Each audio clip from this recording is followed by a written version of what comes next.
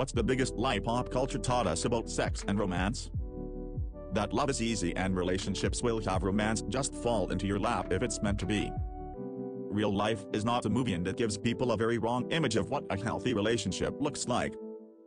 When I first met my boyfriend, going on 7 years now, we were 16 and 18. Completely in love, absolutely in the honeymoon phase, and thought it would honestly always be that way.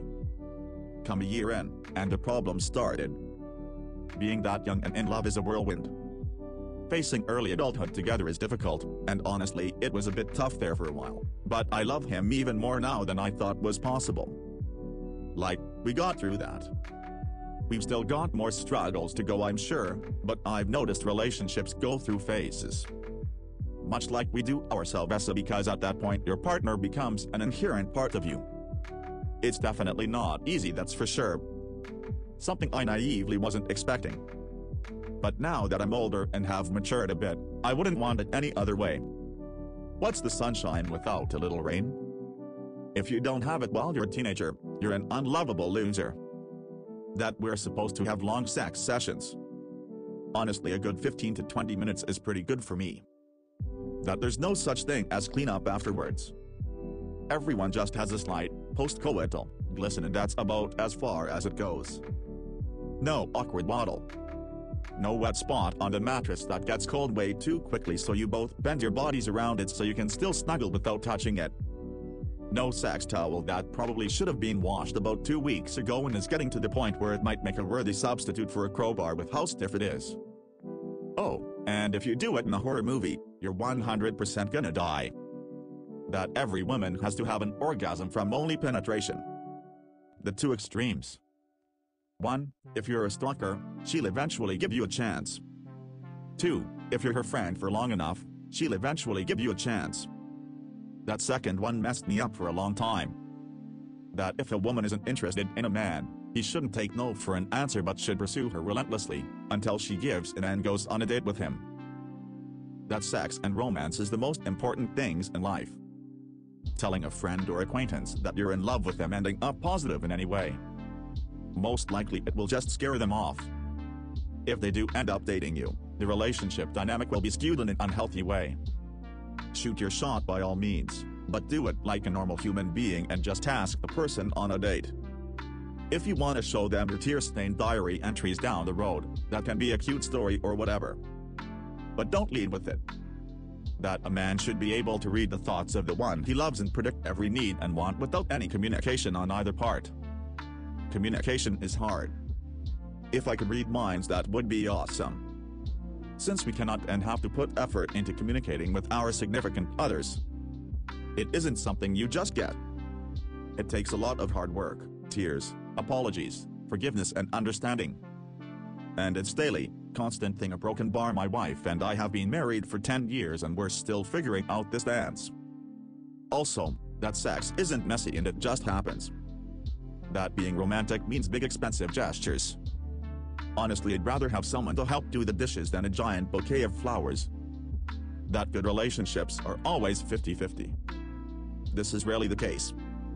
It's 30-70 this week because you have a big work deadline and 80-20 next week because their mental health is bad.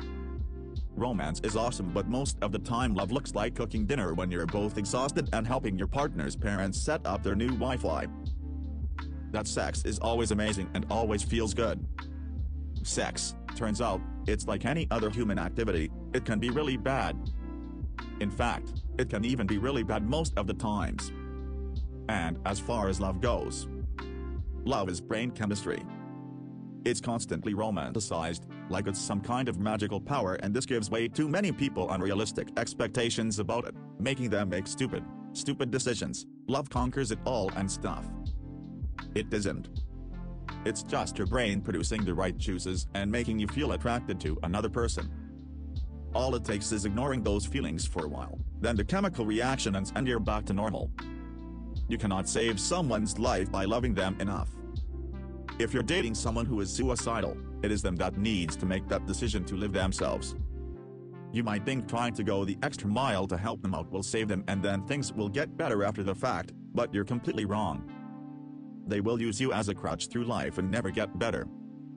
If you aren't happy with your partner, talk to them about your feelings. If they refuse to change, you aren't a priority in their life. Leave.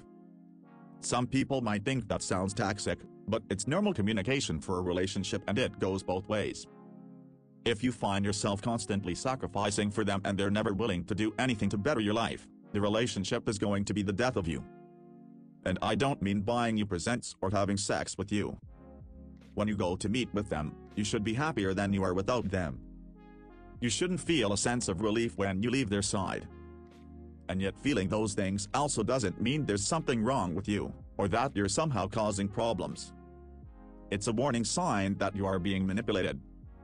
Learn to trust your feelings, your real feelings, and not the censored ones your brain offers you.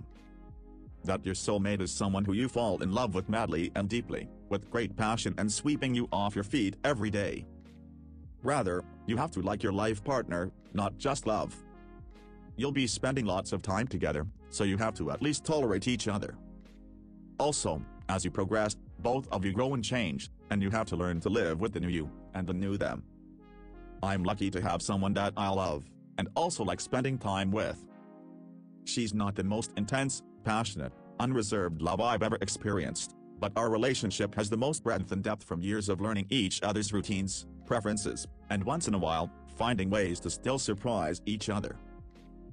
If you develop a crush on someone else, your current relationship is over. You'll never be happy together, so you should break up and be happy with the other person. Also, it's the same as cheating for whatever reason. Developing a crush while being in a relationship is natural and can indicate that you're missing something in your current relationship. But it doesn't mean you're a cheater and should break up for the sake of both of you. You need to evaluate your feelings and talk about them with your partner. In my case, a few years back, I developed a minor crush on my friend because 1, I was curious about the other side of my bisexuality, and 2, because my previous relationships didn't work out, I was really insecure about this one. Me and my boyfriend talked it over and don't have this issue anymore. Whenever I feel like I'm falling for someone else, I remind myself that I actually don't. I just need something, like a hug or a compliment, and talk with my boyfriend about it. Relationships aren't perfect and require communication. If we follow our hearts, our relationships would end as soon as the honeymoon stage is over. Good relationships last forever. It's not true. Sometimes a relationship is good for 5 years or 10 years and then needs to end. It wasn't a mistake. It gave you what you needed at the time, but then it stopped doing that or your needs changed. That casual sex leads to healthy, adjusted individuals. In reality, it tends to lead to mental health issues, especially issues surrounding self-esteem and dependence on alcohol, drugs as ways to fill the void of emotional attachment. Old guy here, coming from a different generation. I grew up thinking the man was the one with the sex drive and the wife put out every once in a while just to keep the husband happy. Yup, I know, really old-fashioned. So, I wasn't ready for an always horny wife. I mean, the older she gets, the hornier she gets. I wish I could go like I could back in my 20s. I now understand the young hot pool boy jokes. That love alone is enough. They either ignored or outright taught wrong lessons about communication, ongoing hard work, and conflict resolution skills required for a successful relationship that contains a good sex life and romance. If you love each other enough, you can make it work. And nope. Definitely stayed with a couple exes who were so incompatible and we were so bad for each other just because we loved each other. I grew up loving movies like The Notebook, but now I can just appreciate it as a story but not a romance to aspire to. They argued way too much. I feel like in the past decade or two it's become much more typical for romance movies to start out sexually casual and gradually develop into something serious and loving, showing less of how couples treat each other and more about their raw chemistry. While that's certainly something that can happen, it's a bad expectation to set. Beyond relationships getting physically intimate too early being potentially problematic for the progression of the relationship, these movies also tend to neglect showing the work that goes into it and the continuous effort to be loving and respectful in their words and actions.